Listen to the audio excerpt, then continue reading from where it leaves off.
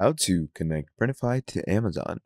Hello everyone, welcome back to another video. In this video, I'm going to be talking to you about how you can easily connect your Printify through Amazon. So basically what you're going to be doing is you're going to be creating catalogs and products on Printify and then selling them through Amazon. So how are we supposed to do this? So the first way is to obviously create catalog products because there is no connection that they give you to add for yourself when it comes to Printify connections, because the integrations only give you these things: Etsy, Shopify, TikTok, US, etc.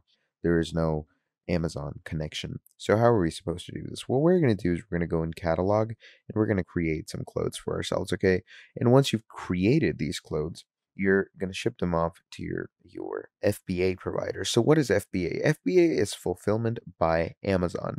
So Amazon FBA fulfillment services for your e-commerce business. So what you do in this is that you create an account through your Amazon, and what happens is that you can create product listings through the products that you already have, and then you can prepare products and ship them to Amazon and use Amazon to ship them out to the other world, because obviously your product is more likely to get sold through Amazon other than yourself, because obviously an Amazon store probably gets billions of visitors per day.